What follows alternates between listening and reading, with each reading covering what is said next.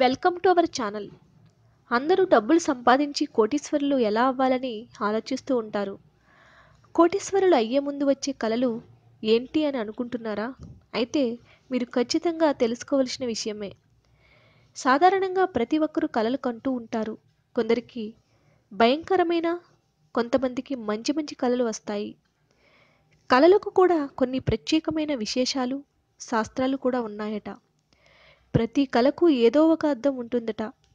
కొంతమందికి ఏదైనా చెడు జరిగే ముందు, లేదంటే జరగబోయే విషయాలన్నీ కలలుగా కనిపిస్తాయట. మరి కోటీశ్వరులు కాబోయే ముందు మనిషికి కలలో ఏమి కనిపిస్తాయో తెలుసుకుందాం. దేవుళ్ళ విగ్రహాలు, పటాలు కలలో కనుక కనిపిస్తే ఎవరికీ చెప్పకూడదట. దీనికి అర్థం దేవతలు మీ పూజకు ప్రసన్నమయ్యాడని అర్థమట. మీకు త్వరలో అష్ట ఐశ్వర్యాలు కలుగుతున్నాయని సంకేతం. సముద్రం, నది, నీరు పారే సెలయేరు ఏదైనా సరే వీటిని కలలో కనుక చూస్తే మీ అదృష్టం పండినట్లేనట.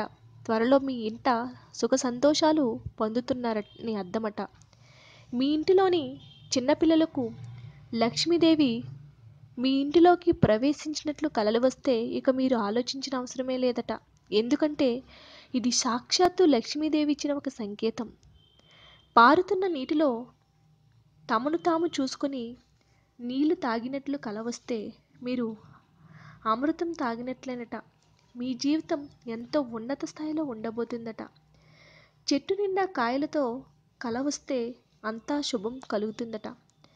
కోటీశ్వరులు కాబోయే ముందు ఇలాంటి కలలు వస్తాయట. మరి మీరు కూడా ఇలాంటి కలలు రావాలని కోరుకోండి. ఈ వీడియో కనుక మీకు నచ్చినట్లయితే లైక్ చేయండి. మరిన్ని వీడియోస్ కోసం మా ఛానల్ని సబ్స్క్రైబ్ చేసుకోండి.